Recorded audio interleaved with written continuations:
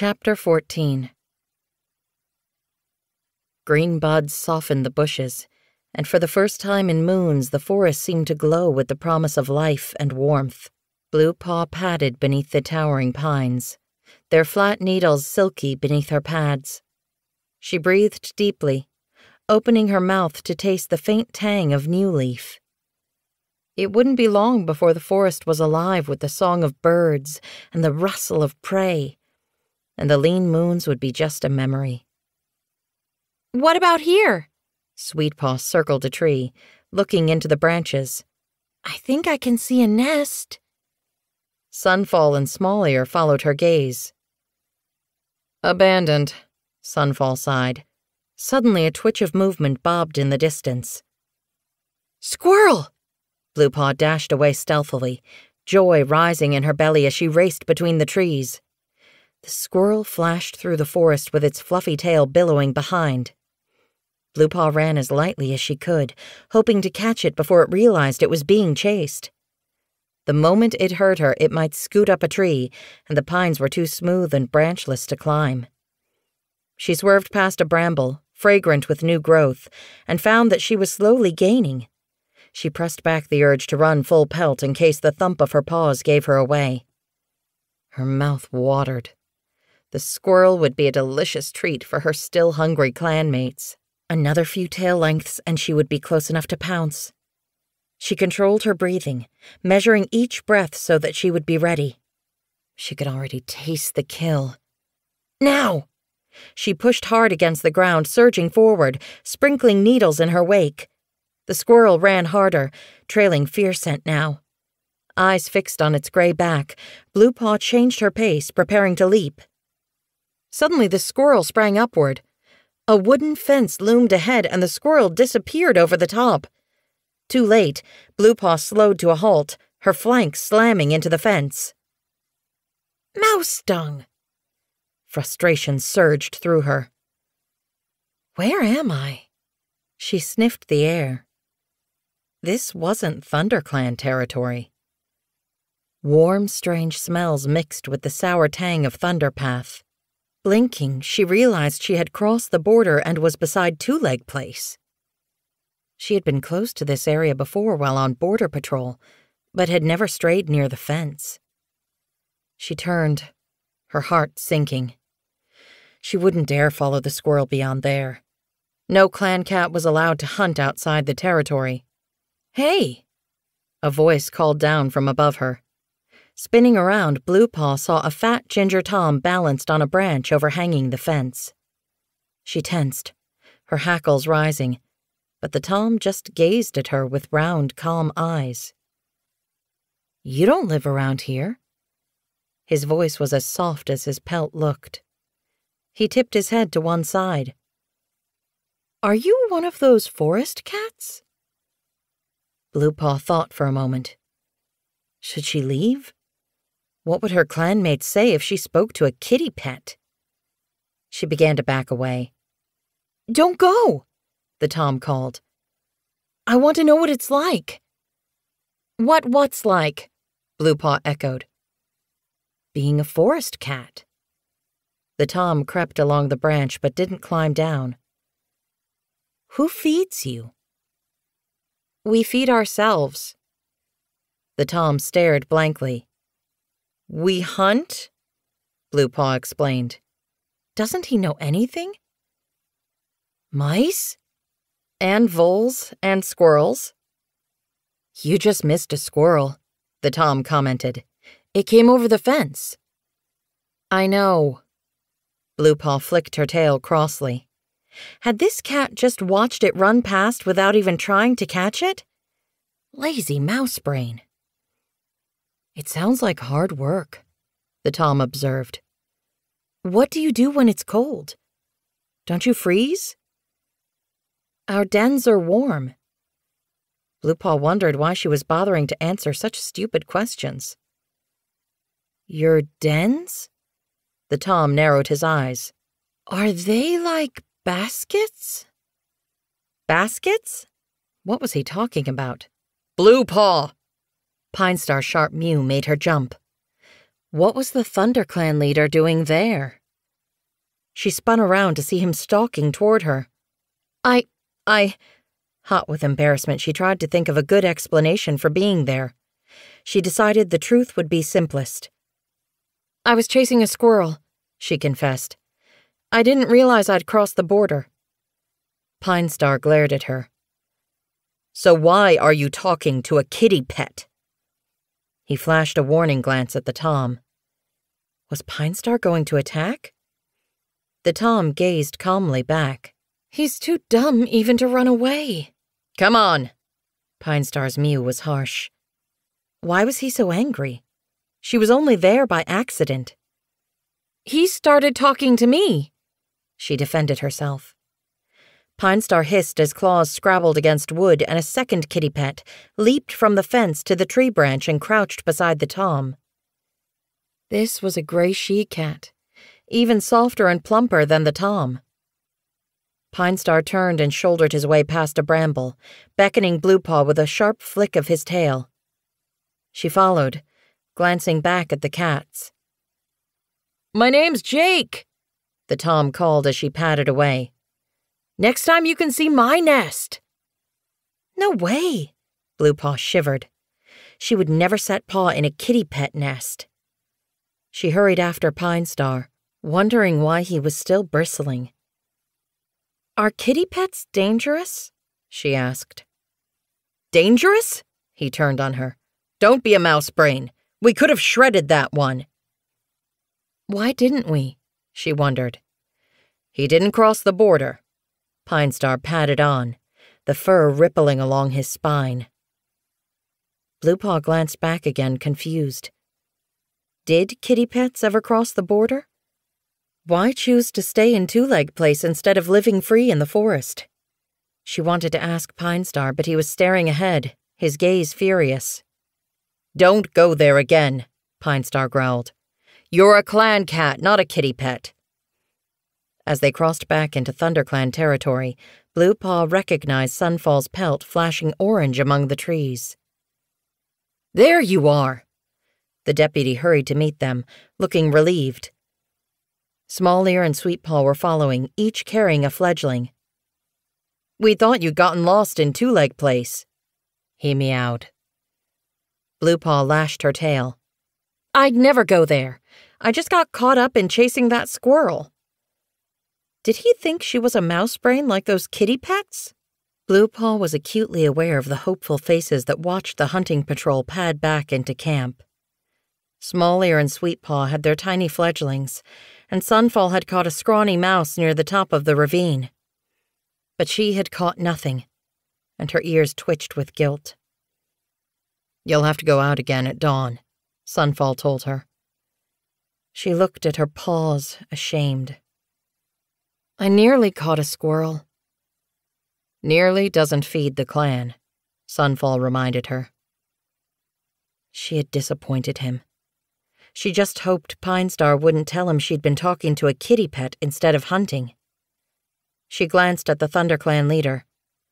He had padded to his den, and now his tail was disappearing through the lichen covering. He'd hardly said a word on the trek back. Speckletail stared at the meager pile of prey. "I'm just glad there are no kits to feed." She glanced anxiously across the clearing to where Lion Paw and Golden Paw were practicing battle moves, their pelts following the line of every bone. "But our apprentices still need to grow." "I'll catch something tomorrow," Blue Paw promised. Even though New Leaf was tantalizingly near, it would take a moon to fatten the clan when prey started to run again. The only fat cat in ThunderClan now was Leopardfoot, whose belly seemed to swell while the other cats grew thinner. Blue Paw watched the mottled warrior, dozing beside the nettle patch in the weak leaf-bare sunshine. Was she secretly eating prey while she hunted? How come she was so plump when every other cat was hollow with hunger? The gorse barrier shivered as Thistlepaw padded in with Adderfang. The spike-furred apprentice looked even more smug than usual. Blue Paw scowled. He was holding a shrew in his jaws. He carried it to the fresh kill pile and dropped it, flicking his tail with a flourish. "Big deal," Bluepaw wanted to tell him that a bitter shrew wouldn't fill his clanmates' bellies. It would only wrinkle their tongues. Snowpaw nosed her way out of the apprentice's den. She must have heard Thistlepaw return, but to Bluepaw's surprise, Snowpaw ignored him. Catch anything? She was heading for Bluepaw. Bluepaw shook her head. Sunfall says I have to go out again at dawn. I'll come with you. Bluepaw blinked. Snowpaw hadn't hunted with her in a moon. You don't have to, she mewed. She didn't want her sister's pity. I want to, Snowpaw replied. We haven't been out together for ages. Bluepaw's claws pricked with suspicion. Are you fighting with Thistlepaw? No. Snowpaw sat down, her ears pricked as though surprised. I can be friends with both of you, you know. Bluepaw shrugged, unconvinced. As long as Snowpaw didn't expect her to be friends with Thistlepaw, that was just fine. The clattering of branches woke Bluepaw. Cold dawn light filtered into the den and the ferns rustled in the wind. She fought the urge to tuck her nose under her paw and go back to sleep. She'd promised Sunfall. Shivering, she nosed Snowpaw curled in the nest beside her.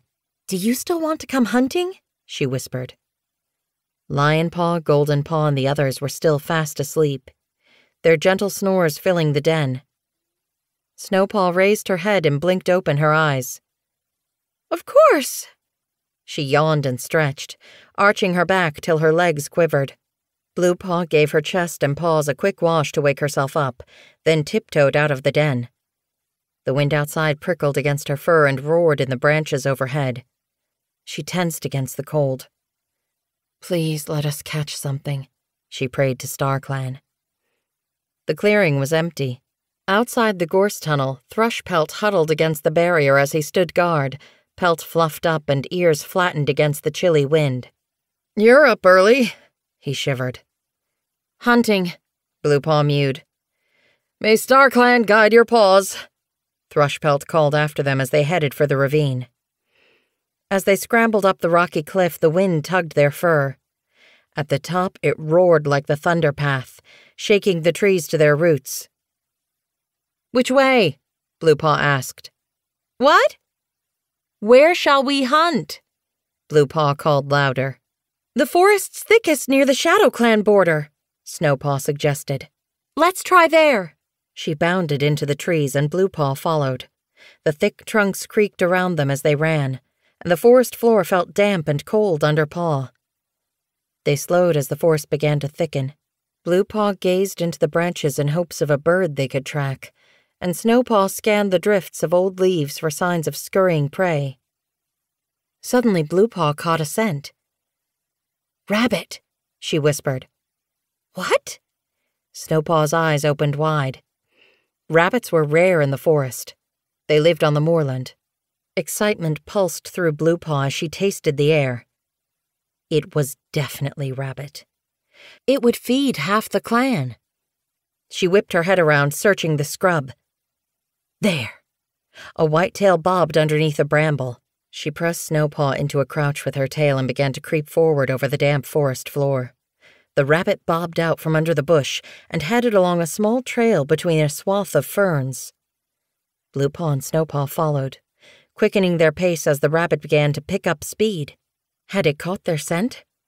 Something must have spooked it because it broke into a dash and began racing through the forest. Bluepaw pelted forward. She wasn't going to lose this one. It dived under bushes and through patches of bracken. Bluepaw swerved and skidded, keeping up, the white bobtail always in sight. She was going to catch it. She could almost taste it. The forest sloped upward as a bank reared ahead of them. She would have it by the time it reached the top. All of a sudden, the rabbit disappeared down a hole. Bluepaw skidded to a halt. Mouse dung! We have to follow it, she told Snowpaw as her sister caught up. Down there? Panting, Snowpaw stared down the dark opening in the bank. They had been taught never to follow prey underground. Only StarClan knew what might be waiting in the darkness, and some burrows went on so far it would be easy to get lost and never find a way out. Blue Paw sniffed at the hole. "The air smells fresh," she announced. "There must be another hole nearby. Maybe it just darted through and popped out somewhere else." Snowpaw stared, unconvinced. "We have to catch it," Blue Paw insisted. "It's the best piece of prey the clan has found in moons." Without waiting for an answer, she squeezed into the hole. Chapter 15. As Blue Paw scrambled into the darkness, cold earth pressed against her flank. She could hear Rabbit Paws scrabbling ahead.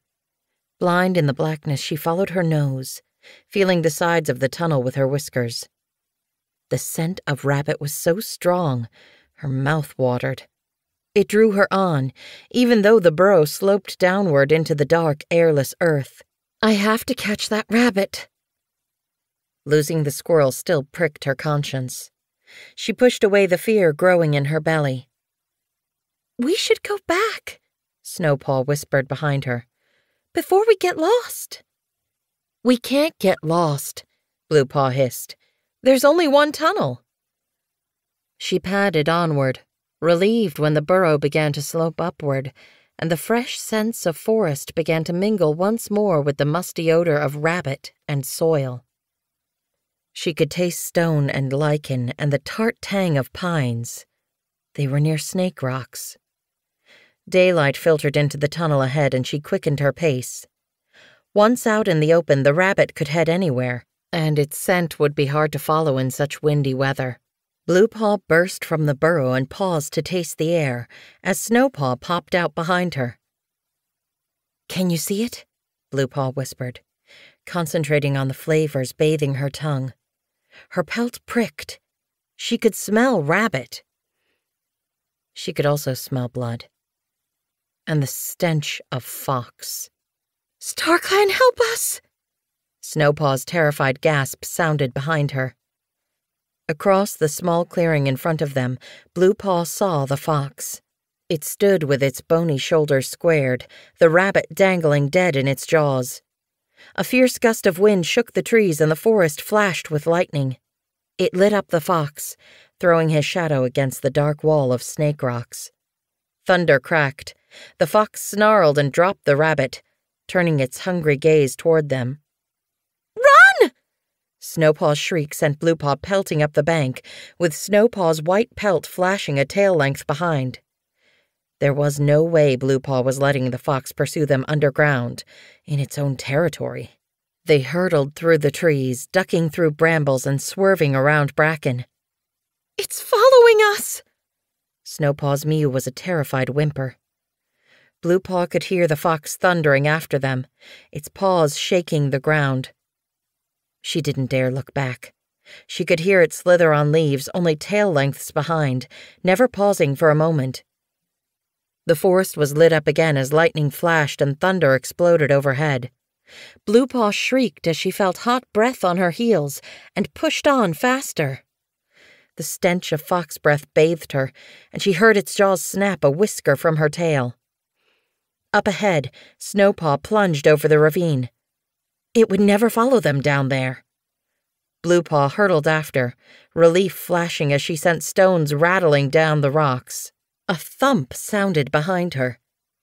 She glanced over her shoulder. The fox had jumped down after them. It was racing along the trail, a tail length behind. "StarClan, save us!" Blue Paw wailed, praying her clanmates would hear and come to their rescue. Slithering down a boulder, she crashed after Snowpaw, who ducked out of her way and pelted the last length down the tumble of stones. "Come on!" she screeched. But Blue Paw was already half sliding, half falling down behind her. Nearly there. The camp entrance was within sight. They would be safe beyond the gorse tunnel. Panic shot afresh through Blue Paw. What if it follows us through? Lion Paw and Golden Paw would be playing in the clearing. They would be easy prey for a fox. She had led it there. She must stop it. As Snowpaw pelted through the gorse tunnel, shrieking a warning, Blue Paw skidded to a halt and turned. The fox leaped at her and she reared on hind legs, ready to swipe at its snarling jaws. She didn't think about being brave or risking her life. She just knew the fox could not reach the camp. The sky flashed, and a great crack sounded tail lengths above. Bluepaw looked up. Lightning! A splintered branch fell between her and the fox and crashed onto the forest floor, alive with licking yellow flames. The fox yelped in surprise as the branch barely missed it. It whirled around in panic and scrambled back up the ravine. Her heart pounding, Bluepaw stared at the branch. It crackled in front of her nose, the heat searing her whiskers and scalding her muzzle. Frozen with shock, she stared until teeth grasped her scruff and tugged her back. "You'll get yourself killed!" Sunfall's growl brought her to her senses as he spat out her neck fur. "The gorse barrier will catch light!" Speckletail's panicked mew sounded from behind. The clan cats were streaming from the camp, their eyes wide with horror. The branch was burning so ferociously, Bluepaw felt her pelt tingle. If the gorse caught fire, the flames would sweep through the camp, engulfing every den. "StarClan, help us!" Small-Ear's desperate cry rose above the crackling flames. "Please," Bluepaw begged silently. The storm crashed overhead and rain pelted down, driving through the canopy, pounding the bushes, thundering on the forest floor. The branch crackled and hissed as the rain doused the flames until nothing but a charred log fizzled in front of the astonished clan. "Wow!" Lionpaw's excited mew broke the silence. "What are you doing out here?" Speckletail shooed him inside. "I wanted to see it burn," he complained. "Are you okay? Are you hurt?" Slowly, Bluepaw realized that Sunfall was talking to her. She dragged her gaze from the branch and stared blankly at her mentor. Her heart slowed as she took a huge gulp of air. It stank of smoke and made her cough. "Come on," Sunfall meowed. "Let's get you to Goosefeather." "I'm here." The medicine cat was standing at the entrance of the tunnel, his eyes round, the fur bristling along his spine. He seemed mesmerized by the smoke rising from the extinguished branch, and his mew sounded far away. "I'll take her to the medicine den." Wordlessly, he escorted her to his soft, grassy clearing. "Wait here," he murmured, disappearing into the crack in the rock. As her shock eased, Bluepaw's whiskers and muzzle began to sting. She backed away when Goosefeather returned, holding an ointment-soaked leaf in his jaws. "Will it hurt?" she asked. "It will soothe the pain," he promised softly. She held still as he gently smeared the ointment over her muzzle. His eyes seemed to be searching hers, but she couldn't figure out what he was trying to see. "Will I be scarred?" she asked nervously. Goosefeather shook his head. "The fur on your nose is just singed," he reassured her. "It'll grow back in a moon." Then why were his eyes glittering with worry? Maybe I'm imagining it. Suddenly, Goosefeather leaned closer. "Like fire you will blaze through the forest," he hissed. "What?" Bluepaw flinched away. Had he gone mad? "The burning branch was a sign from StarClan." His eyes glittered. "You are fire, Bluepaw, and you will blaze through the forest." Alarmed, Bluepaw backed away. What was he talking about? "But beware!" She stiffened. "Even the most powerful flames can be destroyed by water." "What do you mean?" "I'm telling you what the burning branch meant," he growled. "Don't be silly." This was the cat who had told his clan that a vole's fur meant they should attack WindClan. And look what had happened. Snowpaw came bounding in. "Are you all right?" She sniffed at Bluepaw's nose, wrinkling her own. What did he put on it? "Comfrey and honey." Goosefeather's voice had returned to normal. It'll soothe the pain and stop infection." "You were so brave," Snowpaw mewed. Her tail was flicking excitedly as she circled Bluepaw. "I couldn't believe it when I ran into the camp and you weren't with me. I thought the fox had got you, but when I came out again, there you were, facing it. And then the branch fell down and you didn't move? You looked like a real warrior." "Hush!" Goosefeather silenced her. "Weed Whisker's in that nest." He nodded to a gap hollowed in the ferns. "He's recovering from bellyache. I don't want him to be disturbed." Snowpaw dipped her head. "Sorry." "Out, both of you," Goosefeather ordered briskly. It was as though he hadn't mentioned a prophecy at all. Bluepaw wondered if she'd imagined it, or if he was just playing a joke on her. She turned and followed Snowpaw from the den. As she padded down the fern tunnel, a voice sounded in her ears. "You are fire, Bluepaw. Fear water." She whipped around to see if Goosefeather was following, but his speckled gray back was only just visible at the far side of the clearing as he checked on Weed Whisker. Spooked, Bluepaw hurried to catch up to Snowpaw. Stormtail was waiting for them in the clearing. His eyes gleamed as Bluepaw joined them. "You faced a fox." He sounded genuinely pleased, but his expression darkened as he went on. "But you're not a warrior yet, so no more fox fighting on your own." Before Bluepaw could respond, Lionpaw raced over with Goldenpaw on his heels. "I wish I'd been outside. I would have fought off that fox." He fluffed up his fur and growled. Snowpaw's whiskers twitched in amusement, but Bluepaw's mind was on Goosefeather's bizarre prophecy. Could it really be true? "You are fire? You will blaze through the forest?" Did that mean she would one day lead ThunderClan? And how could water destroy her? She wasn't a RiverClan cat. She would never go near water apart from jumping the smallest stream. Stormtail's mew broke into her thoughts. "Adderfang's leading a patrol to make sure the fox has gone. Stay in camp until they report back."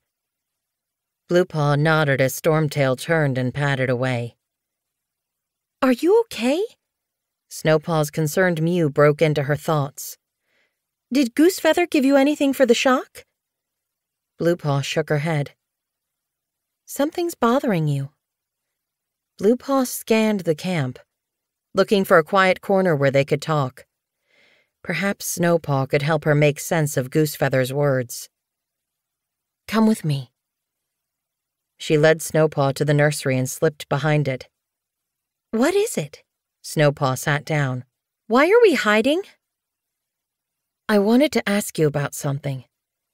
Bluepaw wondered how she could tell Snowpaw about the prophecy when she wasn't even sure of it herself. Snowpaw leaned forward, lowering her voice. "What?" Bluepaw searched for the right words. "Do you think... This is impossible. Do you think I'm...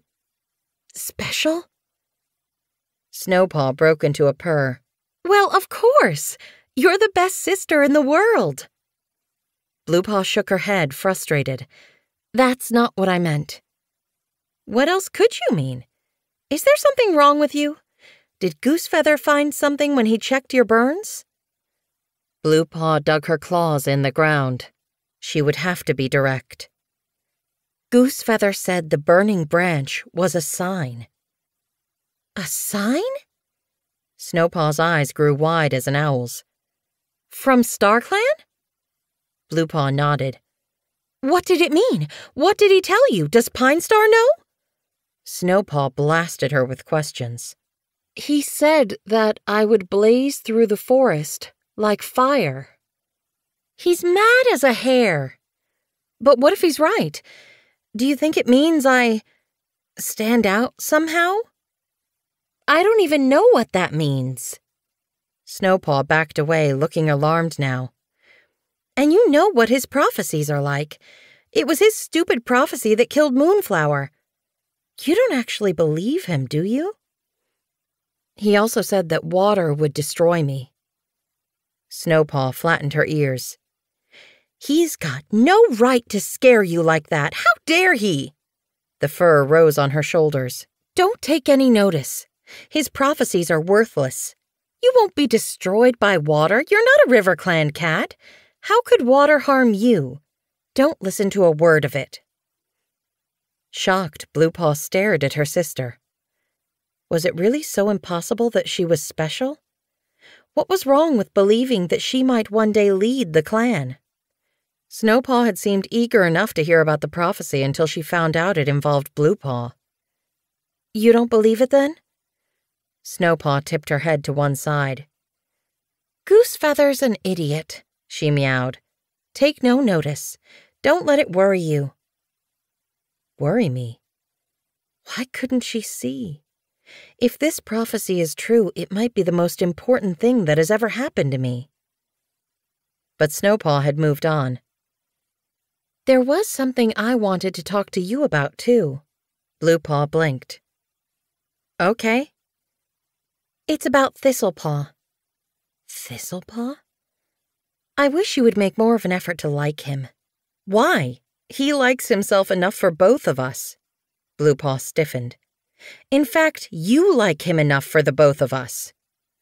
Don't be like that. Bluepaw was already turning away.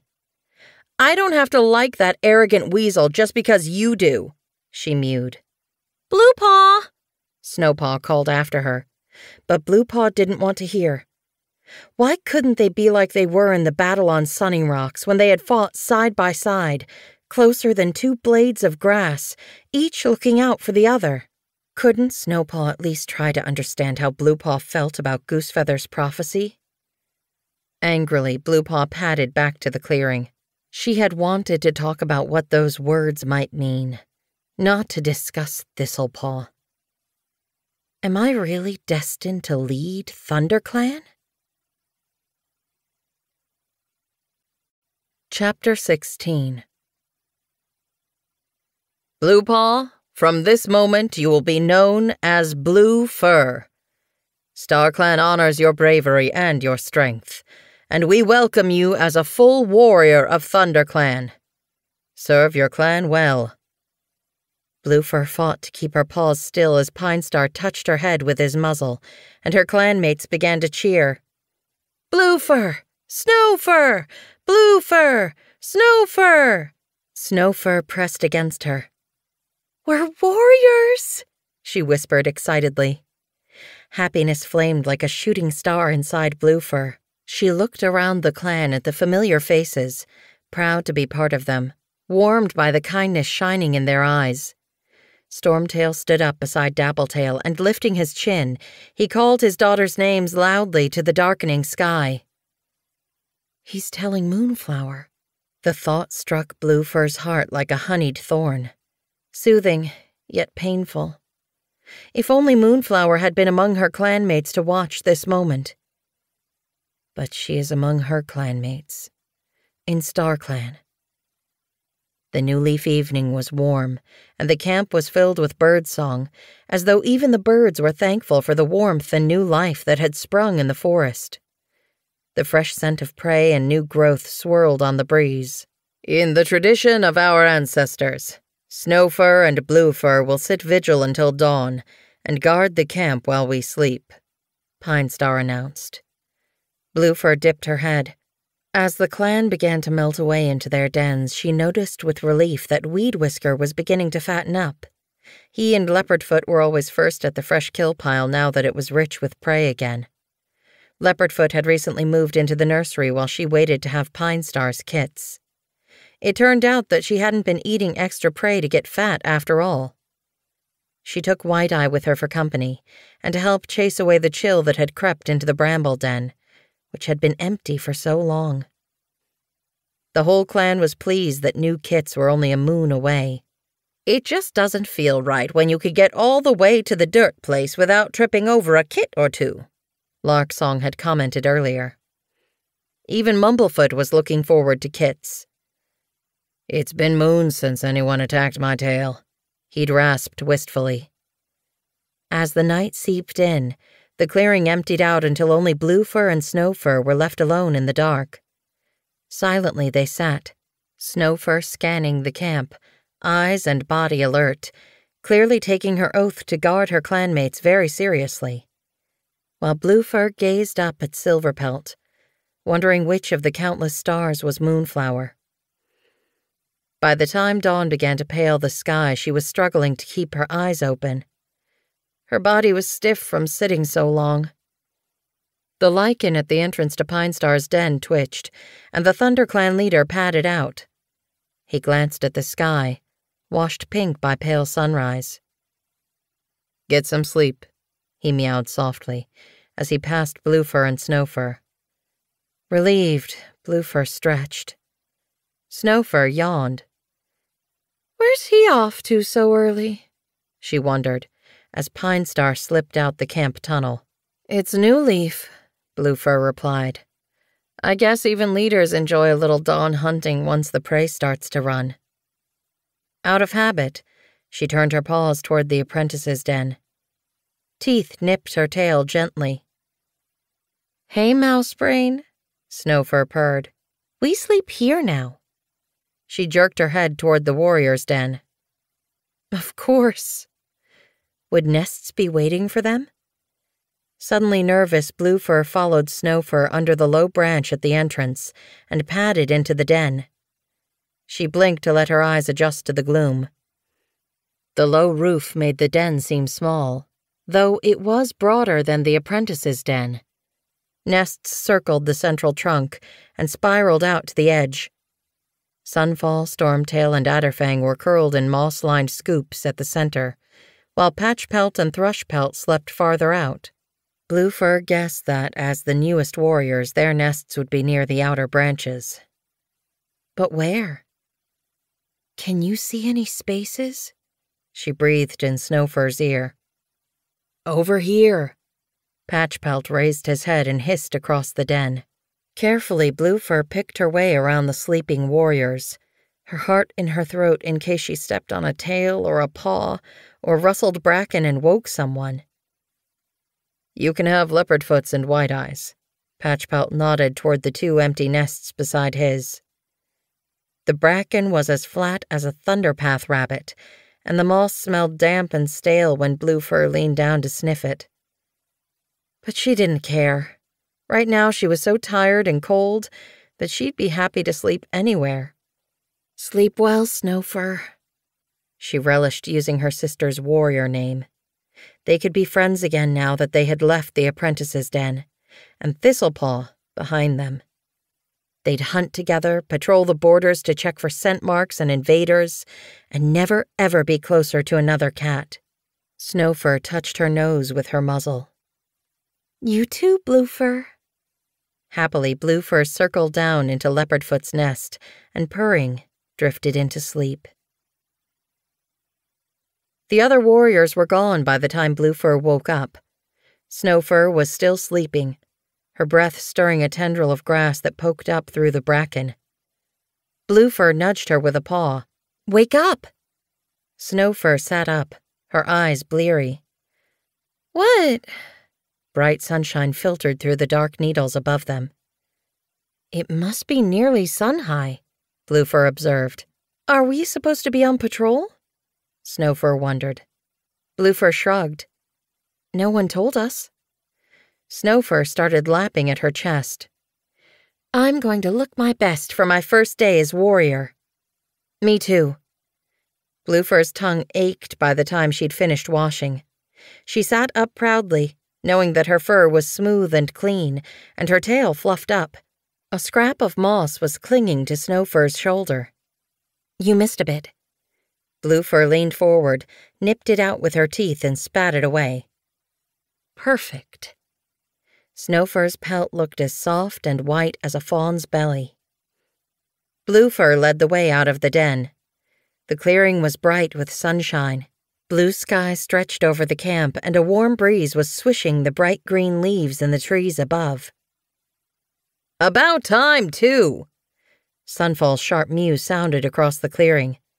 He was frowning beside the nettle patch. Dismayed, Bluefur glanced at Snowfur. "Are you sure no one mentioned a patrol?" she whispered. Sunfall waited, tail flicking as they padded toward him. "I don't mind that you missed the dawn patrol," he meowed. "But the hunting patrol had to leave without you, which means they're short of paws, and there'll be less on the fresh kill pile come sunset." "But no one told us," Bluefur cried. Why was he lecturing her like she was still an apprentice? The fur ruffled on her spine. "You're warriors now," Sunfall told her. "You shouldn't need to be dug out of your nests to serve your clan." Bluefur stared at her paws, too ashamed even to glance at Snowfur. "Sorry." "There's something else you can do." Bluefur was relieved to hear Sunfall's voice soften. She looked up. "What?" "Featherwhisker wants to gather catmint from Two-Leg Place." "Leaf gathering?" Bluefur's heart sank. This was going to be as disappointing as her first day as an apprentice. "He needs a warrior escort," Sunfall went on. Bluefur pricked her ears. This was more like it. "There's been more kitty pets sent than usual around the border," the ThunderClan deputy explained. "I don't want him to go alone." So, kitty pets could be dangerous. Bluefur began to understand why Pine Star had been so angry at finding her near the two-leg fence.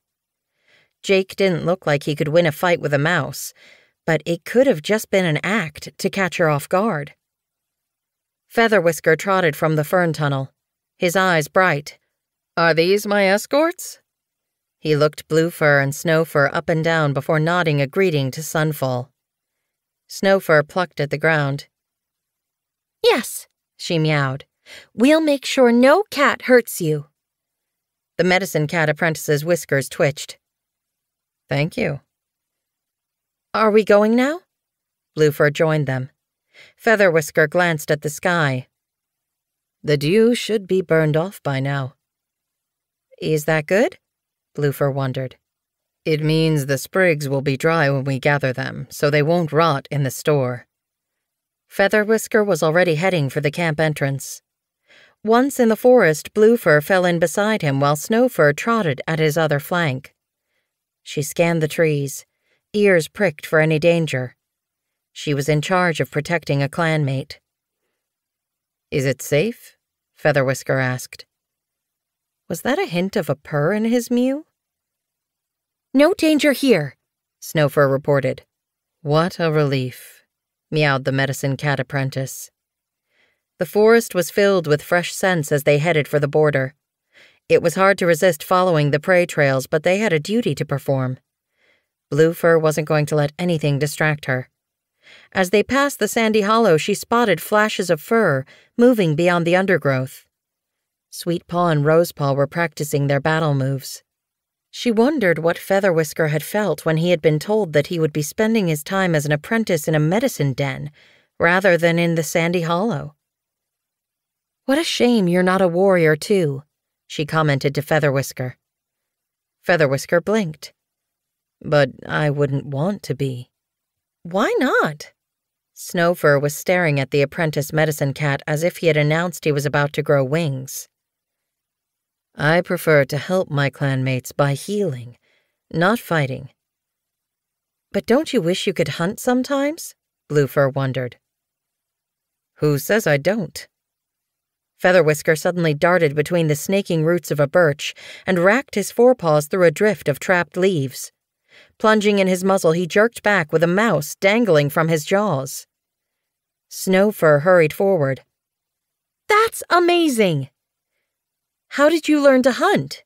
Bluefur gasped. Featherwhisker dropped the mouse and started digging a shallow hole in the soft earth. "I don't spend every moment gathering herbs." He dropped the mouse in the hole and scraped the earth over it. "I'll collect it later." Trotting away, he headed once more for the border. As they passed through tall pines, the scent of Two-Leg Place drifted through the trees, and by the time they reached the line of ThunderClan scent markers, the smell of kitty pet had grown strong. Sunfall had been right. Bluefur paused to taste the air, wondering if she would recognize Jake's scent among the jumble of others. She wrinkled her nose. Kitty pets smelled worse than RiverClan, and there were far too many of them to tell which was which. Snowfur and Featherwhisker had padded along the border without her, and she hurried to catch up to them. "Where's the catmint?" she called. "Outside an abandoned two-leg nest." Featherwhisker's mew sounded taut. Bluefur tensed. "Is it dangerous?" "Not usually." "You sound worried." "I'll be happy when I see if the catmint has survived Leaf Bear," Featherwhisker explained. "The frosts were unusually hard." "What if it's dead?" Snowfur asked. "Then I'll have to ask Brambleberry for supplies," Featherwhisker told them. "There's no other cure for green cough." Bluefur bristled. Even though green cough could be deadly, asking the RiverClan medicine cat for anything would be humiliating. What if RiverClan used the catmint to bargain for sunning rocks? A blackbird shrilled overhead. Had they alarmed it? She let Featherwhisker and Snowfur push ahead into a thick swath of ferns and scan the area. Something dark moved beyond the scent markers.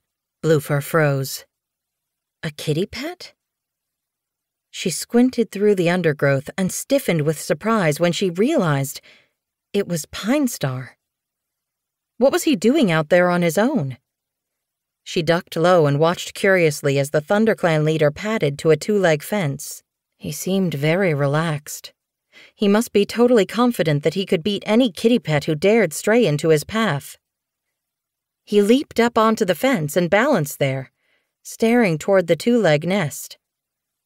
Was he looking for a fight? Perhaps he was hoping to send a message to the kitty pets around there to keep out of ThunderClan territory. Should she offer to help? No. Bluefur remembered how angry Pinestar had been the last time he'd found her there. She didn't want him to think she made a habit of hanging around Two-Leg Place. Besides, she was supposed to be guarding Featherwhisker. Treading lightly so that Pinestar wouldn't hear her, she hurried after her clanmates. "There you are," Snowfur greeted her. They were crouched beneath a wall. Rocks lay scattered at the bottom, and a break gaped at the top where the stonework had crumbled. "The catmint's over there." Featherwhisker stretched his forepaws up the wall. Snowfur's eyes opened wide. "What if kitty pets come?" "Scare them off." Featherwhisker leaped up. "It shouldn't be hard," he called from the top. "They think clan cats eat bones and grow to the size of badgers when we're angry." Scrabbling over the top, he disappeared down the other side.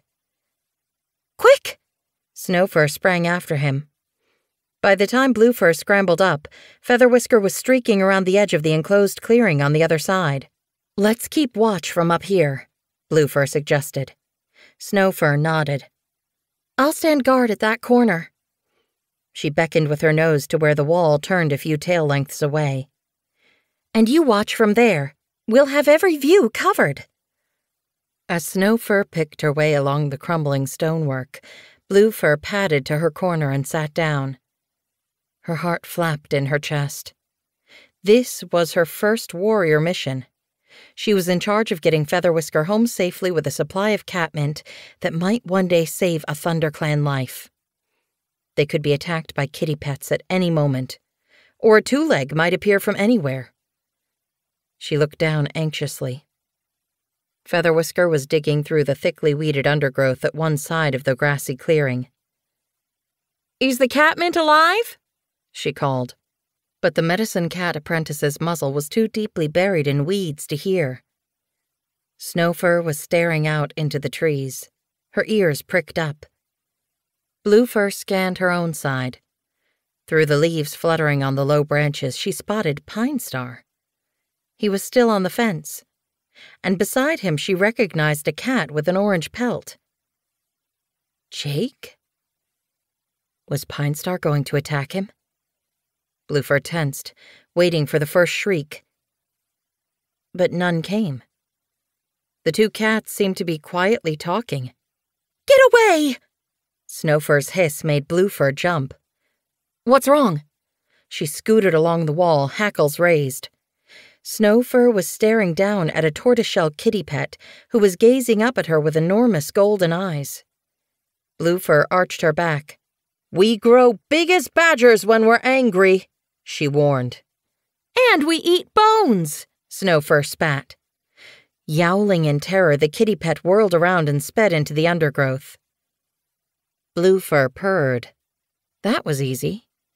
She bounded down into the grassy clearing and ran to tell Featherwhisker. "Don't worry," she announced. "We frightened off the kitty pet." Featherwhisker plucked his head from the weed tangle. "What kitty pet?" "The one threatening to climb the wall." "Threatening, eh?" Featherwhisker's eyes glowed. Bluefur fidgeted with embarrassment. "Well, it might have jumped up." Featherwhisker purred. "Thanks," he mewed. "Can you call Snowfur? I need both of you to help me carry this catmint back." Bluefur dashed back to the wall. "Featherwhisker needs help." She led Snowfur back to where Featherwhisker had piled bundles of catmint on the grass and scooped up a bundle under her chin just as Stonepelt had taught her. The fragrant scent made Bluefur's claws itch. It smelled delicious. "I can manage more," she offered. Featherwhisker dragged another frond from the plant, and Bluefur grasped it in her jaws. "I want to try that." Snowfur sounded impressed. She struggled to grasp 2 bundles as Bluefur had, securing them in place at last, and the 3 cats set off for home, with the precious herb. "You've brought loads!" Goosefeather was delighted when they dropped the catmint in the medicine clearing. Bluefur felt a surge of pride. Her mouth was still watering from the tantalizing taste. It had been hard not to munch a leaf or 2, but she knew it was too precious to waste. "You must be hungry," Goosefeather went on. "Go get something to eat." He glanced at Featherwhisker. "You may as well go too, and while you're at the fresh kill pile, you can bring me back a morsel to eat. I've had a busy morning." Bluefur glanced around at the clearing. It was scattered with herbs lying amid fallen leaves, and a patch of grass was flattened in one corner, where the sun pooled. It was the exact shape of a plump medicine cat. Busy, huh? Sunfall was nosing through the fresh kill pile when they reached it. He looked up. "Pine Star's just arrived, hungry as a starling," he meowed. Bluefur glanced at the ThunderClan leader who was washing beside the nettle patch. He had made it back to camp before them, but he hadn't been carrying 2 bundles of catmint. "How did you get on with your first assignment?" Sunfall asked. "Okay," Bluefur mewed, hoping Featherwhisker agreed. Featherwhisker purred. "They gave me enough time to gather plenty." Pine Star looked up. "You were gathering catmint?" "Enough to see us through till leaf fall," Featherwhisker replied. Was that alarm flashing in the ThunderClan leader's eyes? Was he worried they'd seen him chatting with Jake? Sunfall pawed a thrush from the pile. "I'm glad they were useful." "They scared off a kitty pet," Featherwhisker told him. Sunfall dipped his head. "Well done, you 2. He sounded genuinely pleased. Bluefur puffed out her chest as Sunfall carried the thrush to Pine Star. The ThunderClan leader turned it over with his paw and sniffed it, as though he wasn't sure whether he was hungry anymore. Surely he had worked up an appetite trekking all the way to Two Leg Place and back. Bluefur's belly was growling like a ShadowClan warrior. She picked a mouse from the pile and settled beside the tree stump. As she began to chew on the mouse, she looked at Pine Star again. He was nibbling delicately on a wing while Sunfall dozed beside him. Just what had the ThunderClan leader been doing on that fence? Chapter 17. A full moon lit the clearing, dappling the clans. For the first time in moons, the great oaks of 4 trees swished with leaves. Bluefur shivered, exhilarated as the fresh night breeze ruffled her fur. This was her first gathering as a warrior, and her first where clan grudges and rivalries seemed to have been forgotten, at least for the truce. WindClan looked sleek and well-fed. RiverClan stank of freshly caught fish. ShadowClan's eyes flashed brightly from the dark shade of the trees. Mumblefoot was sharing tongues with Whiteberry, a WindClan elder, while the medicine cats huddled together, talking quietly. Adderfang and Stormtail sat with Ottersplash and Raggedpelt, while Poppydon sat in a circle of apprentices, purring indulgently while they boasted. "I climbed my first tree yesterday," a tabby RiverClan apprentice meowed, flexing his claws. Poppydon blinked.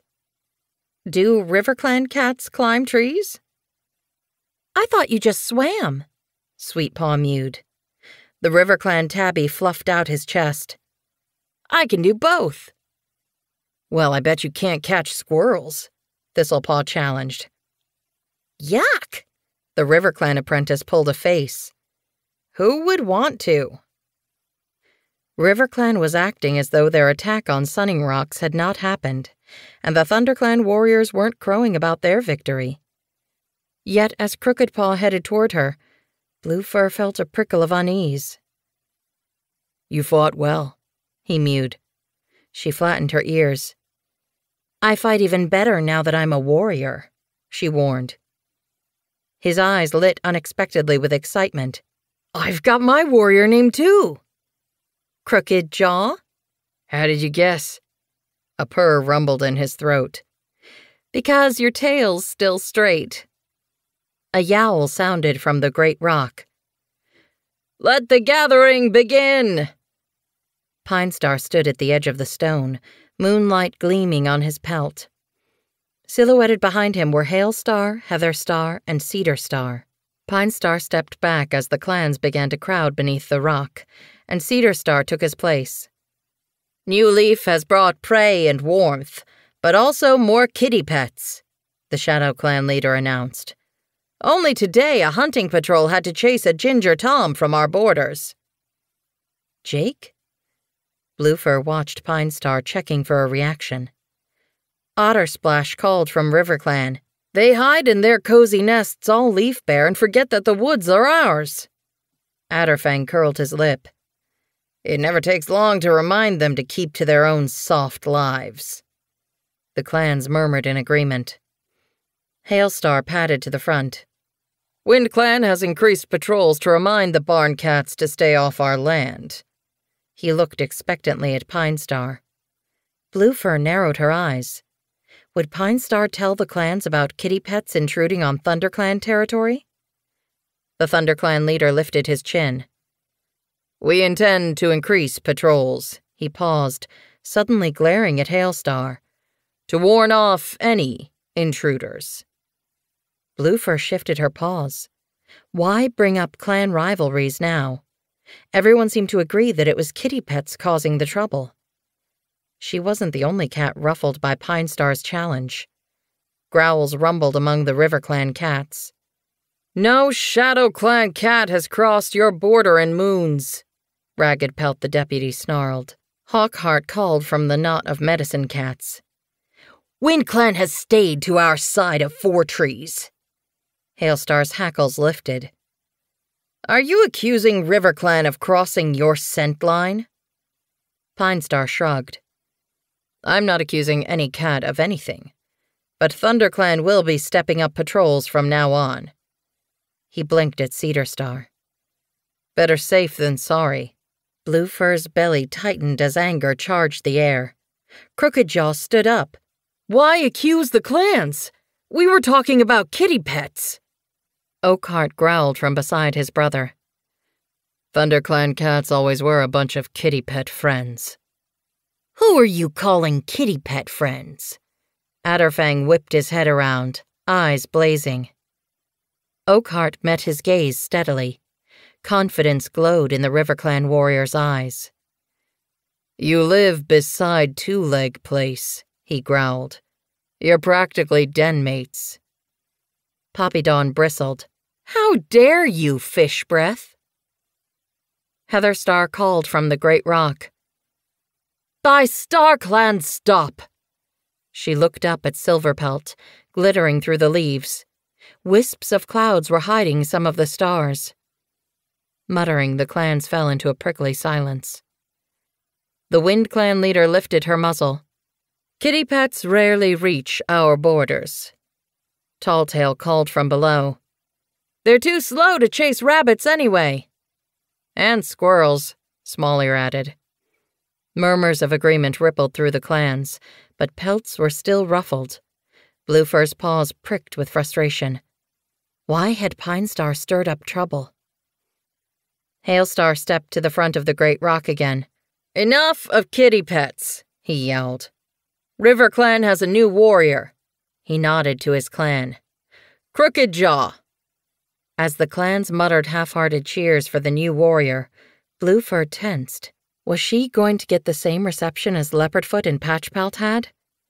She closed her eyes as Pinestar announced her name along with Snowfur's, relieved when the clans grunted their approval, even if it was less of a welcome than they had given Crooked Jaw. As the gathering broke up in a frosty silence, Snowfur brushed against her.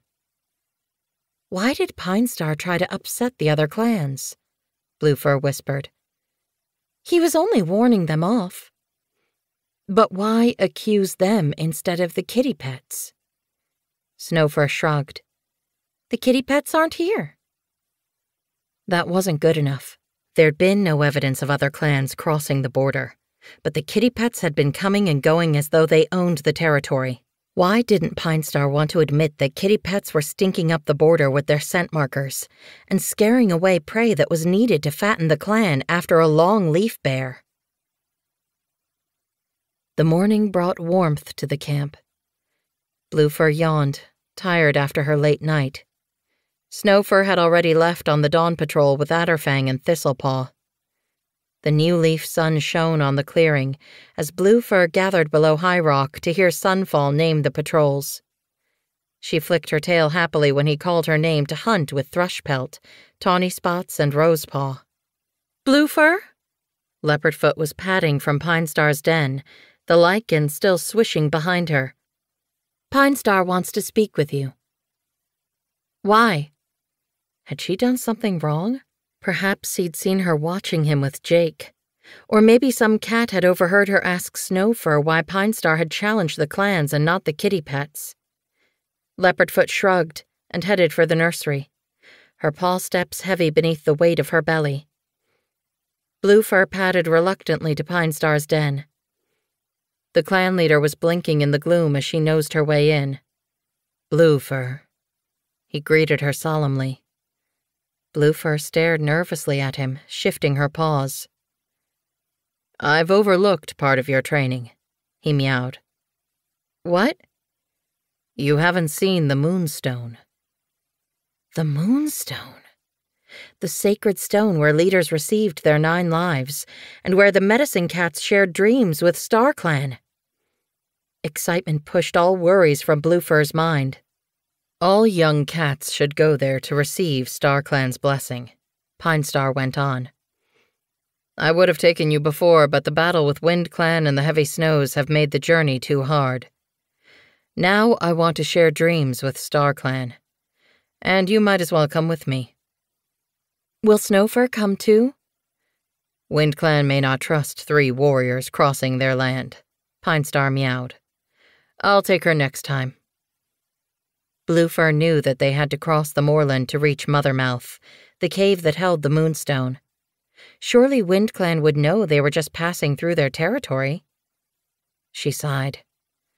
Perhaps memories of the attack on the Wind Clan camp were still too raw. The ThunderClan leader closed his eyes. "Go to Goosefeather for traveling herbs," he murmured. Traveling herbs? Bluefur wondered if they'd taste as bad as the herbs that Goosefeather had given the cats before the attack on Wind Clan. "Should I bring you some?" Pinestar shook his head. "I must not eat before sharing with StarClan." "Lucky you." She turned and pushed through the lichen. Goosefeather was already waiting outside the fern tunnel. Bluefur tensed. He hadn't said anything about the prophecy since the day the fox came, 2 moons ago. Would he mention it now?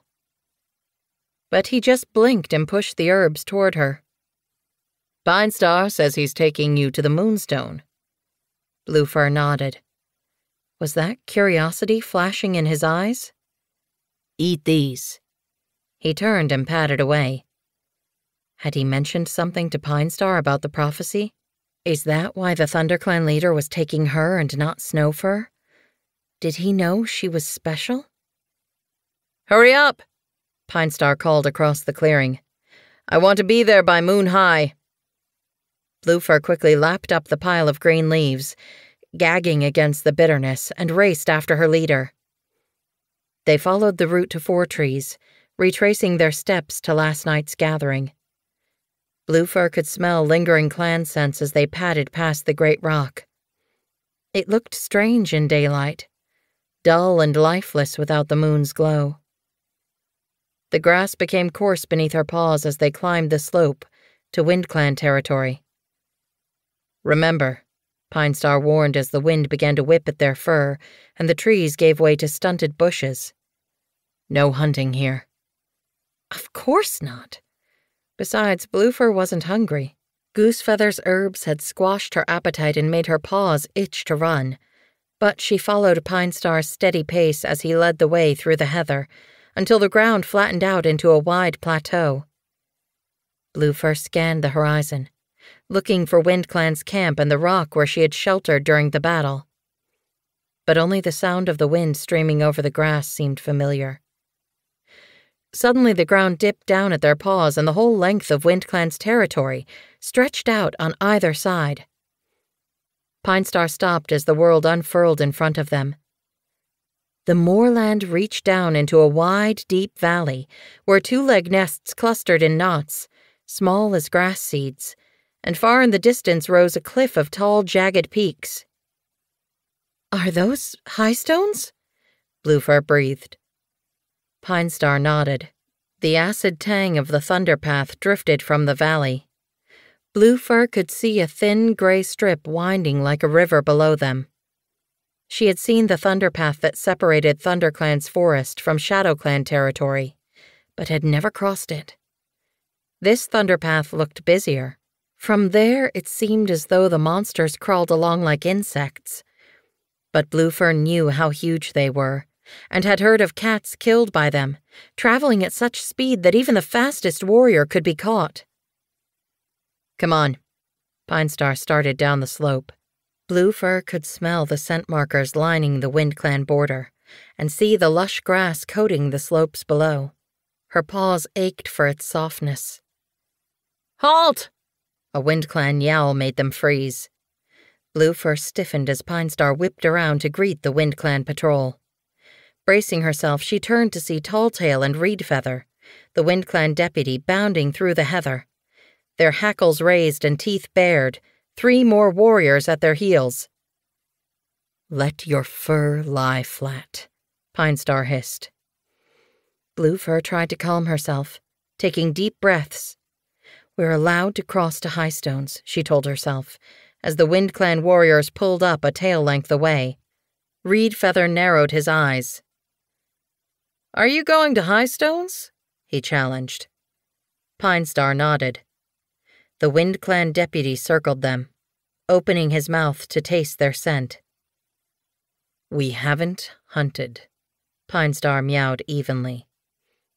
Reedfeather snorted. "With ThunderClan, it's always best to make sure." Pinestar dug his claws into the peaty soil but said nothing. "Go then," Reedfeather snapped, "and hurry. We don't want you stinking up our land and scaring off prey." Pinestar turned. Wasn't he going to respond? Bluefur struggled to keep her fur from bristling with anger, but Pinestar just padded heavily down the slope, head and tail down. There was no fear scent on him. But the weariness in his step made Bluefur wonder what was driving him to share dreams with StarClan. Perhaps he was more worried about the kitty pets than he would admit. Bluefur could feel the stares of the WindClan patrol burning her pelt as she headed downhill. She relaxed only when they crossed the border, her paws sinking into the soft grass. From there, Pinestar kept to quiet pathways, winding far from two-leg nests. Bluefur ached with tiredness by the time they neared the thunder path, and she was glad of the traveling herbs that kept her hunger at bay. The sun was dropping behind high stones, throwing long shadows across the valley. Overhead the moon hung in a pale sky, and stars began to blink. The roar of the thunder path shook Bluefur's belly. By the time they reached it, an endless stream of monsters was roaring past, eyes blazing. Dazzled, Bluefur blinked each time one roared past and wrinkled her nose at its stinking breath. Pinestar crouched in the ditch at the edge, steadying her with a touch of his tail. Bluefur couldn't stop trembling. The monsters pounded past from both directions, their foul hot wind tugging her whiskers and buffeting her fur. How would they get across? "Stay behind me," Pinestar ordered. He guided her forward till her claws touched the stinking black stone, hardly flinching as another monster roared past, less than a tail length away. Terrified, Bluefur leaped backward. "Get back here," Pinestar growled. Breathing hard, Bluefur crept back to his side and forced herself to hold her ground as another monster whizzed past. "Now!" Pinestar shot forward. Heart pounding in her throat, Bluefur raced with him, her paws slipping on the smooth thunder path, her mind whirling in panic as she saw lights bearing down and heard the yowl of a monster hurtling toward them. Blind with terror, she ran with Pinestar, pressing against his pelt until the ground turned to grass beneath her paws. "We're safe now," Pinestar panted. Bluefur opened her eyes, relieved to find herself on the far edge of the thunder path. Still trembling, she followed the ThunderClan leader as he headed to Highstones. The wind, chilly with night air, whipped through her fur. She shivered and glanced up. The sun was no more than a glow over the jagged peaks, and the sky was black overhead. Trembling, she searched out the brightest star. Could that be Moonflower watching her first journey to the Moonstone? The land sloped and steepened, and the grass turned to stones beneath their paws. Pinestar was breathing heavily, and Bluefur's belly was beginning to growl. There would be little to hunt on this bare, rocky soil, dotted only with heather made ragged by the wind. She was relieved when Pinestar paused. He lifted his tawny muzzle and stared up the slope. Mothermouth. Holding her breath, Bluefur followed his gaze. Above them, as the slope grew steeper and rockier, a hole gaped in the hillside. Square and black, it yawned beneath a stone archway. Pinestar glanced at the moon glowing high overhead. "It's time." Chapter 18. Welcome to Mothermouth. Pinestar brushed his tail lightly over Bluefur's shoulder before entering the tunnel. Almost at once, his red-brown coat vanished into the shadows. With one last glance at the star-filled sky, Bluefur followed. Darkness swallowed her, pressing so thick that she held her breath and waited for the blackness to swamp her like water. Pinestar's paw steps brushed the floor as it began to slope deep into the earth, and she padded after him with the blood roaring in her ears. "Pinestar?" she gasped. Freezing air rushed into her lungs. The taste of water and stone and earth bathed her tongue. Where was he? His scent was lost in the jumble of strange odors. Crushed by the darkness, panic surged through her pelt. She darted forward, squawking as she crashed into him and bowled him over. "What in the name of StarClan are you doing?" Pinestar scrambled to his paws, untangling himself from Bluefur. Hot with embarrassment, she jumped up, wishing she could see something. "I got scared." She felt his pelt press against hers. "We're nearly there," he promised. "I'll walk beside you till it gets lighter." "Gets lighter?" Bluefur peered ahead in disbelief. How could it be light down there? And yet, after a few more paw steps, her eyes detected a glow in the tunnel ahead. As Pinestar pulled away, Bluefur began to make out the tall, smooth sides of the tunnel, glistening with moisture. and then the tunnel opened into a cavern, arching high above Pine Star, making the ThunderClan leader look very small. Vast curved walls reached to a high ceiling, and there, at the top, a hole was open to the sky. The scents of heather and wind washed down, and moonlight flooded in and bathed the great stone standing in the center of the cave. The stone reached several tail lengths high, sparkling like countless dewdrops, and illuminating the cave like a captured star. Bluefar's paws would not move. She stood and stared, horribly aware of the choking blackness that stood between her and freedom, longing to feel the wind in her fur, and frightened by the thought that StarClan shared dreams in this place. Were her ancestors with them now, weaving invisibly around her? She pressed herself against a wall, instinctively backing away from the moonstone. "Make yourself comfortable," Pine Star told her. "I must share dreams with StarClan now."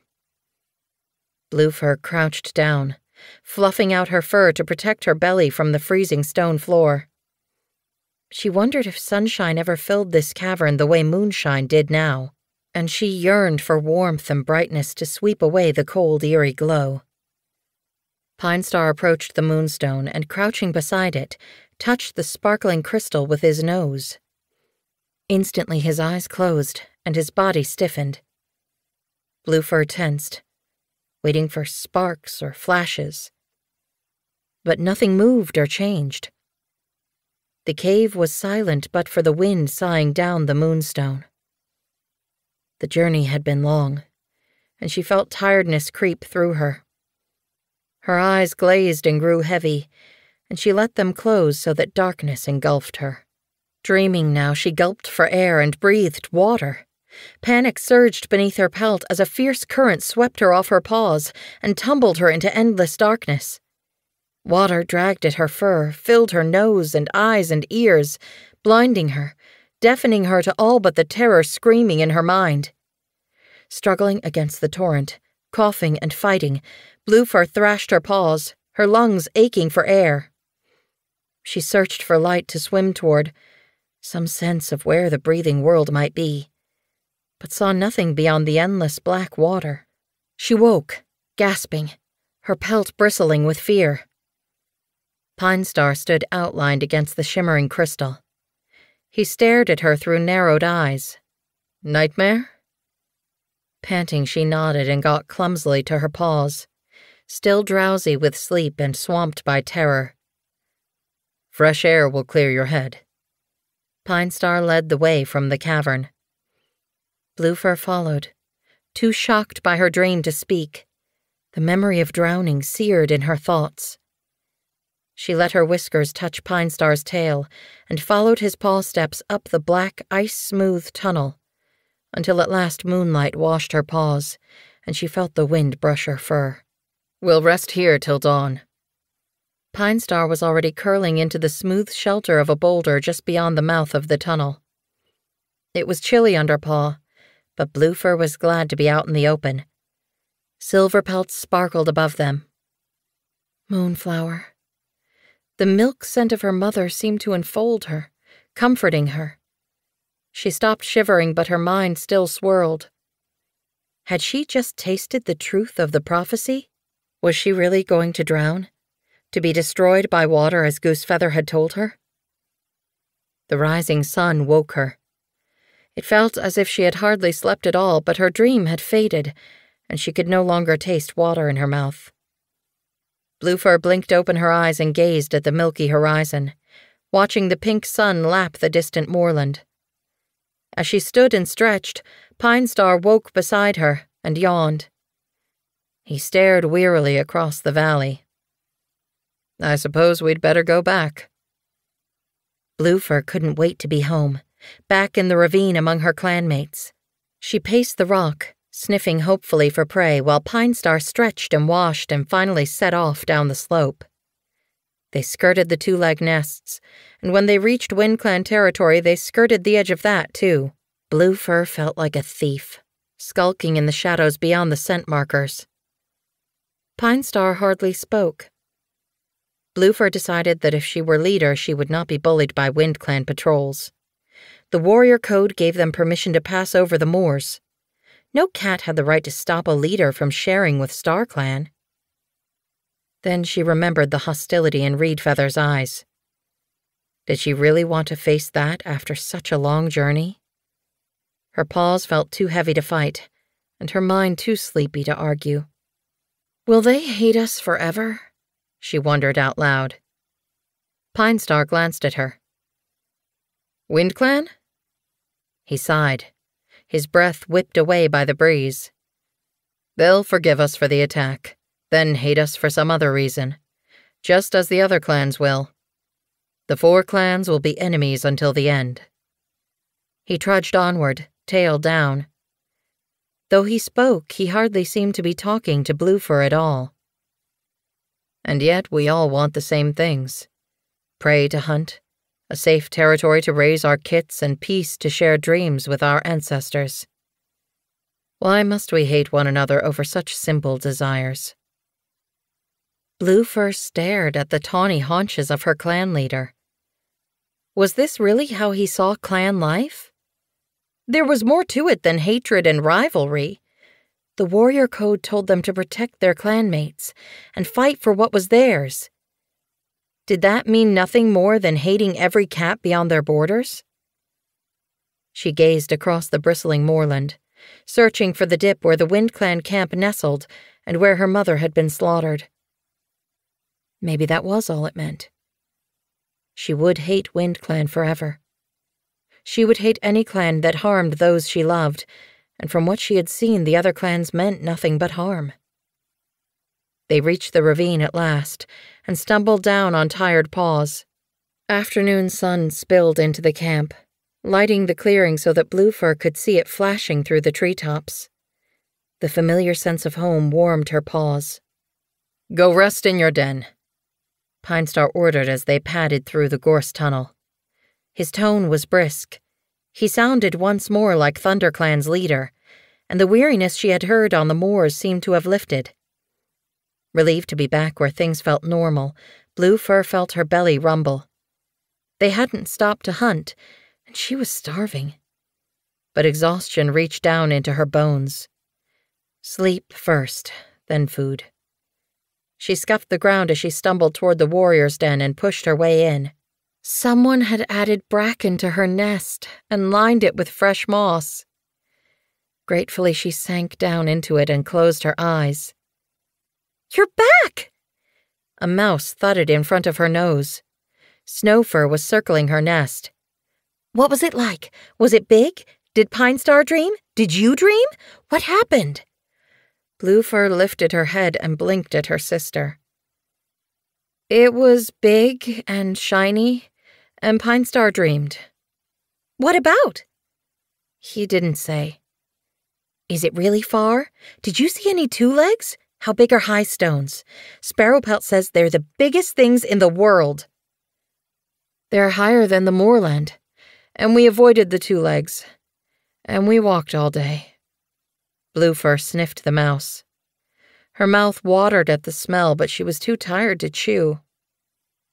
Thanks for cleaning my nest, she murmured, eyes half closed. That wasn't me. Snowfur sounded surprised. That was Thrushpelt. He said you'd be tired when you got back. Bluefur closed her eyes, too tired to comment, and felt Snowfur's warm muzzle press her head. Sleep well, sister. Bluefur heard bracken crunch as Snowfur left her to sleep and drifted away into a swirl of stars and voices that whispered just beyond her hearing. And all around her, rushing black water tugged at her pelt and chilled her to the bone. Chapter 19. Bluefur followed Adderfang, Thistlepaw, and Thrushpelt through the trees as they headed back to the camp after an early border patrol. Soft greenleaf sunshine dappled her pelt, and a bee buzzed close to her ear as it looped its way through a clump of ferns. It would be a perfect day to be lying on sunning rocks, Thistlepaw mewed wistfully.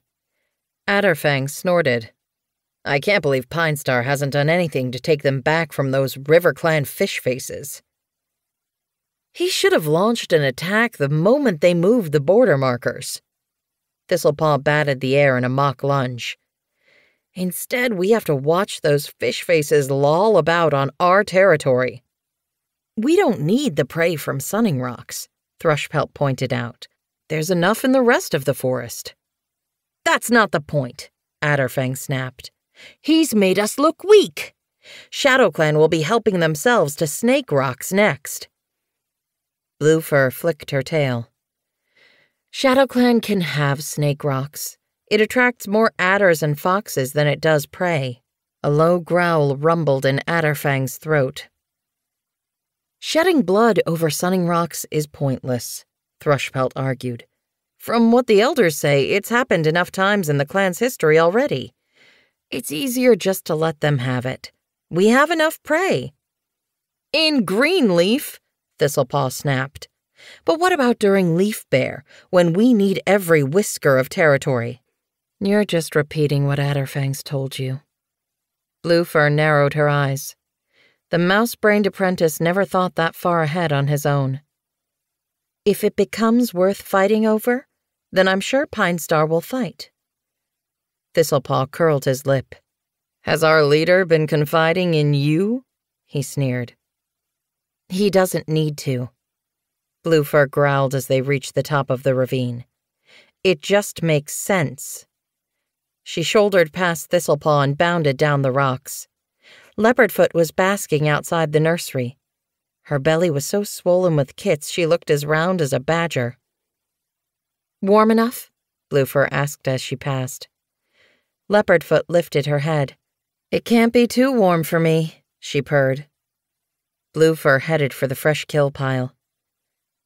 There's plenty of prey to choose from. Lionpaw was lying beside the tree stump with Goldenpaw. I caught a thrush and a vole myself. Goldenpaw flicked her tail across his ears. Stop showing off. Lionpaw lapped at the thick fur around his neck. I was just being honest. Bluefur's whiskers twitched. Following the warrior code, I suppose, she teased. She stepped out of the way as Sunfall came hurrying toward the apprentice's den. Hey, Lionpaw, have you seen Pinestar? Lionpaw looked up. I thought he went out with a hunting patrol. Sunfall narrowed his eyes.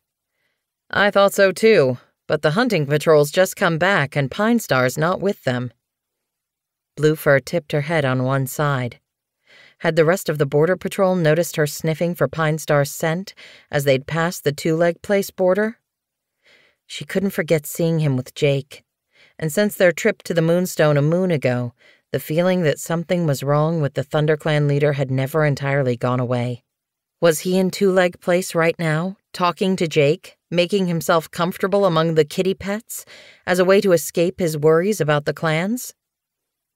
Lionpaw gave up on his tufty fur and padded over to the bright orange warrior. Would you like me to look for him? He offered. Sunfall shook his head. I want you to come with me on a patrol to check the border along the river, he explained. RiverClan may have taken Sunning Rocks from us, but they're not allowed to set one paw on this side of them. The Dawn Patrol picked up some scents as far in as the trees, so I think we should patrol there more often in case those fish faces have any ideas about invading us. Bluefur, you can come too. Bluefur glanced at the teetering pile of prey. Have I got time for a mouse? Make it quick. Sunfall turned. I'll round up Sparrowpelt and White-Eye. Bluefur gulped down a mouse, burping as Lionpaw jumped to his paws. Are you coming? He asked Goldenpaw. Goldenpaw shook her head. Dappletail's teaching me some battle moves for my next assessment. Lionpaw glanced at Bluefur.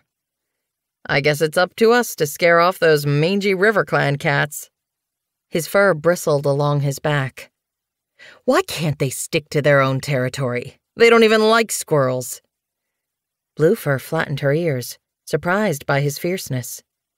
He'd been little more than a kit last time they'd fought RiverClan. Now he was ready to claw their ears off. She suspected he was secretly hoping they had crossed the border. which would give ThunderClan a reason to attack. Thistlepaw wasn't the only cat in ThunderClan who felt uncomfortable losing Sunning Rocks without a fight. But still, she believed Pinestar had been right. "A battle's not fun," she warned Lionpaw. "At least you've had the chance to find out," he complained. "I only ever get to meet the other clans at gatherings." Did he really prefer fighting to talking? Bluefur narrowed her eyes, then remembered Crooked Jaw. At least in battle you knew where you stood and whom you could trust. She cuffed Lionpaw softly over the ear. "Come on." He stopped arching his back and bristling as though he were already fighting, and followed Bluefur as she joined Sunfall, White-Eye, and Swiftbreeze at the entrance. As soon as they reached the new RiverClan border, Bluefur guessed the Dawn Patrol had been mistaken. Though the markers were fresh, the only RiverClan scents on this side were so weak they could have drifted across on the breeze. And yet the sight of RiverClan warriors lounging on the warm rocks beyond made Bluefur bristle. She may have defended Pinestar's decision to let them take the rocks, but to see them using what had been ThunderClan territory made her claws itch. Sunfall growled beside her, and Swiftbreeze plucked at the ground. "Pinestar's going to have to take them back eventually," she spat. "They insult us every time they set paw on those rocks." "Cowards!" Lionpaw yowled across the border. Swiftbreeze quickly tugged him back by his tail. "A smart warrior only starts battles he might win," she hissed. The RiverClan warriors were staring through the trees. Bluefur recognized Crooked Jaw. Was he a friend or an enemy now? Was she supposed to think of him as she did at gatherings or in battle? A tawny pelt slid off the rocks, onto the shadowy strip of grass below and padded toward the border. Oakheart. Trust Crooked Jaw's arrogant littermate to push his luck. He padded slowly along the scent markers, glancing through the trees at the ThunderClan patrol. Bluefur stepped forward and hissed. Oakheart's eyes gleamed brighter when he saw her, and she found herself drawn into his gaze. "RiverClan furball!" she spat. Were his whiskers twitching? She arched her back. How dare he mock her? "Bluefur!" Sunfall's sharp mew sounded behind her, but she couldn't break her gaze. Then Oakheart turned and padded slowly up the rocks. Bluefur shivered and jerked away. "Don't let them get to you," Swiftbreeze advised. Bluefur shook her whiskers, wanting to be rid of Oakheart's gaze. He was as big-headed as Thistlepaw. She snorted angrily as she followed her clanmates away through the trees. Pinestar was back when they reached the camp, sitting beside the nettle patch with Patchpelt. "Sunfall?" He nodded in greeting to his deputy as they reached the clearing. "Is all quiet on the borders?" "Yes," Sunfall replied. "Did the prey run well for you?" Pinestar nodded. "StarClan was good to me." He just stopped to hunt on his way home from patrol. Bluefur felt a flicker of relief as she gazed past the ThunderClan leader and saw a plump starling lying on the fresh kill pile. Pinestar had made a good catch. And more importantly, he hadn't been in Two-Leg Place with Jake. Rosepaw bounced past on Sweetpaw's heels. "It just sat under the sycamore as if it wanted to be caught," she mewed happily. "1 pounce and I'd caught it. A nice juicy starling. I bet Leopardfoot will enjoy it." So the clan leader hadn't caught the starling after all. As Bluefur stiffened, the nursery brambles twitched. Featherwhisker slid out, his eyes bright with worry. "Leopardfoot's kits are coming." "So early?" Swiftbreeze whipped her head around. "They're not due for half a moon." Her eyes shimmered with worry for her daughter. Patchpelt got to his paws and hurried from the nettle patch. "Is she okay?" Featherwhisker didn't answer. Instead, he called to the kit's father. "Pinestar, will you stay with her while I get supplies?" Pinestar backed away, looking startled. Has he forgotten Leopardfoot is having his kits? I think it's best if I leave it to you and Goosefeather. The ThunderClan leader sounded awkward. Was he just being squeamish? Swiftbreeze snorted and squeezed into the nursery. I'll watch her. Larksong padded out of the fallen tree with Stonepelt beside her. New kits, she rasped, eyes shining. Featherwhisker hurried toward the medicine den and nearly ran into Goosefeather, who was wandering out of the fern tunnel. Watch where you're going, Featherwhisker snapped. Then he froze. Sorry. But Goosefeather just shambled past his apprentice and stopped at the fresh kill pile. Leopardfoot's kidding, Featherwhisker called after him. I know, Goosefeather muttered distractedly as he began pawing through the pile. Turning each piece of prey with his paw, he leaned down and inspected them closely.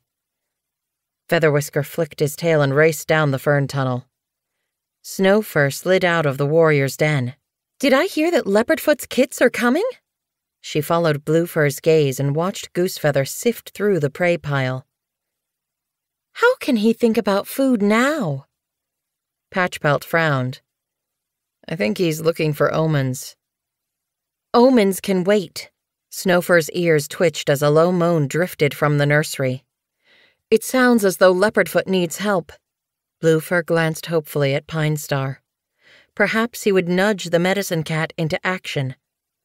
But Pinestar just stared blankly at Goosefeather, while Goosefeather muttered and tossed aside another piece of prey. Bluefur was relieved to see Featherwhisker racing back from the medicine den with a leaf wrap tight in his jaws. He scrambled back inside the nursery. Thanks StarClan he hasn't turned mouse-brained. It's been so long since there've been kits, Larksong sighed. Stonepelt picked up a sparrow, which Goosefeather had tossed aside, and carried it into the shade below High Rock. We might as well eat, he told Larksong. These things take time. Bluefur paced until her paws ached. As the clan cats began to return from patrols and hunting parties, they gathered in the clearing, eyes flicking more anxiously toward the nursery as time passed, with no word from Featherwhisker. Shouldn't you be with her? Larksong called pointedly to Pinestar, who was crouched by the nettle patch. What could I do? Pinestar answered. I'm no medicine cat. Larksong muttered something into Stonepelt's ear and turned her gaze back to the nursery. Stormtail rebuilt the fresh kill pile from the prey that Goosefeather had left all over the ground after wandering off. The Grey Warrior picked up 2 shrews and carried them to where White Eye and Tawny Spot sat at the edge of the clearing. There'll be more warriors for ThunderClan by nightfall, he meowed. White Eye flinched as an agonized wail sounded from the nursery. May StarClan light their path, she murmured.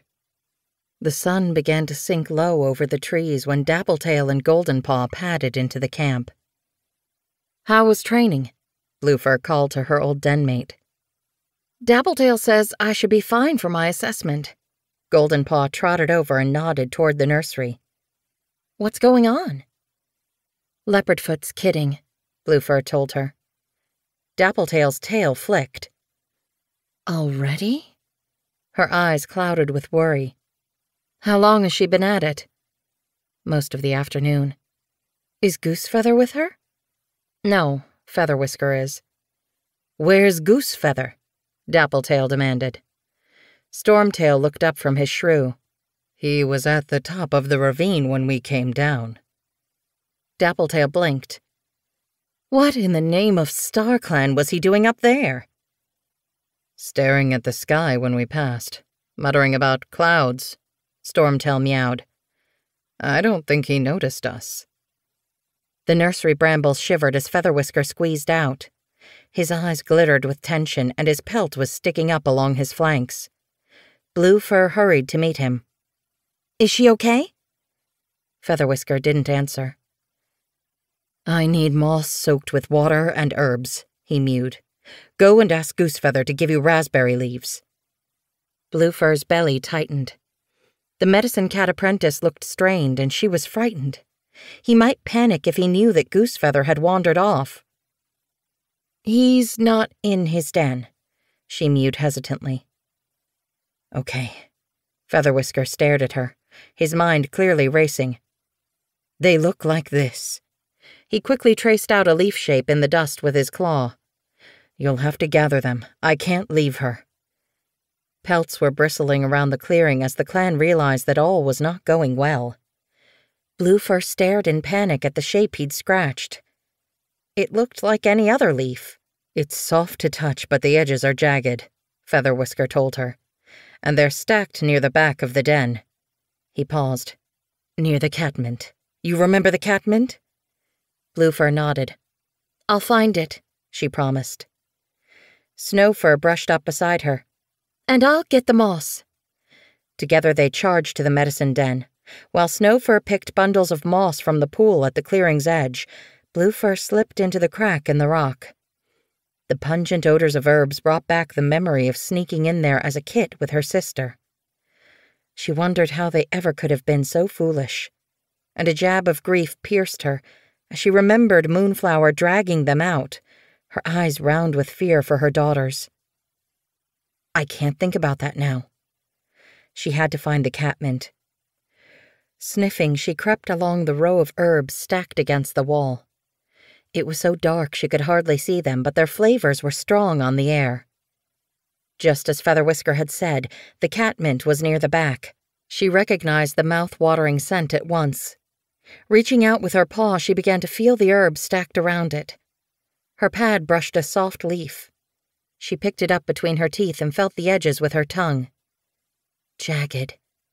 This must be it. Snatching a mouthful, she dashed out of the shadowy den into the soft light of dusk and hurried back to the nursery. Snowfur was already at the entrance. "He took the moss inside," she mewed. Bluefur nosed her way through the prickly entrance and dropped the leaves at Featherwhisker's paws. "Are these the right ones?" He nodded. "Well done." Bluefur saw Leopardfoot in her nest. Her heart sank.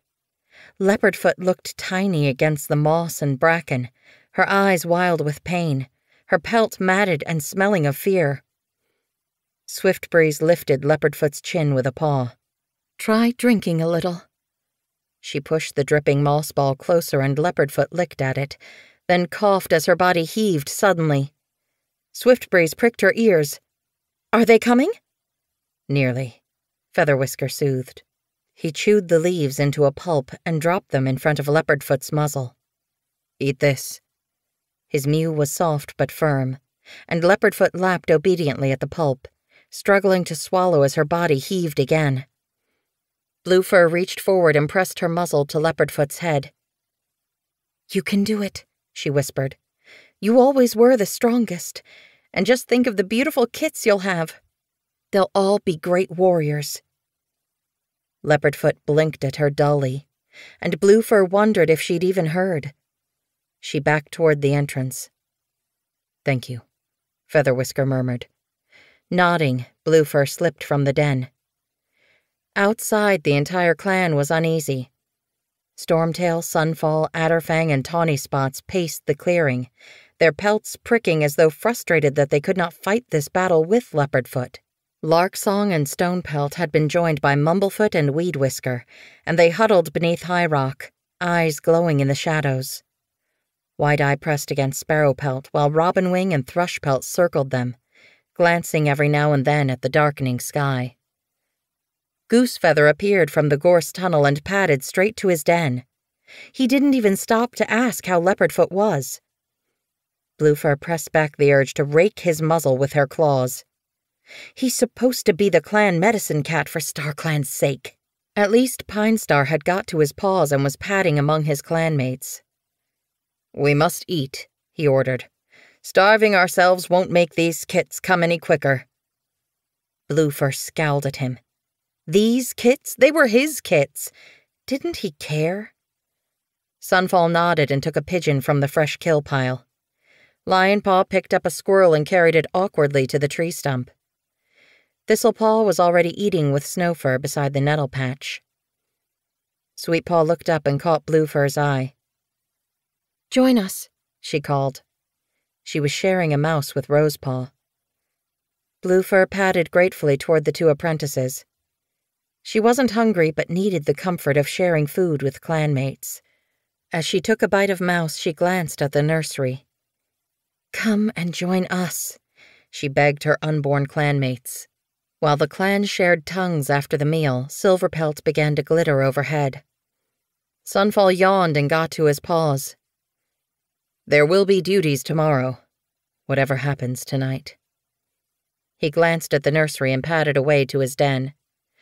Nodding and sighing, the rest of the clan cats began to melt away to their nests.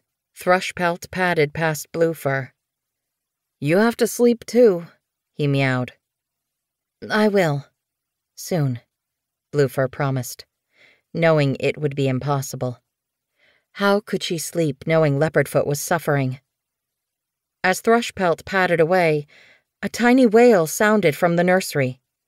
Bluefur jumped to her paws. "A kit?" Goosefeather came hurrying from the medicine den and disappeared into the nursery. He reappeared a moment later. "The first kit has been born," he called. "A she-cat!" Heads poked from dens and murmurs of joy and relief rippled around the camp. Bluefur rushed past Goosefeather and pushed her way into the nursery. "Is Leopardfoot okay?" she demanded. Swiftbreeze was lapping Leopardfoot's ears. She looked up, her eyes glowing with hope. Featherwhisker was busy crouched over the young queen, and Bluefur held her breath as another kit plopped out onto the moss. Featherwhisker lapped it, and grasping it by its scruff, dropped it beside its littermate at Leopardfoot's belly. "One more to go," he mewed. Leopardfoot shuddered as the last kit fell into the nest. "A tom," Featherwhisker mewed happily. He lapped it and placed it beside the other two. Swiftbreeze purred as Leopardfoot strained to lap at her three kits.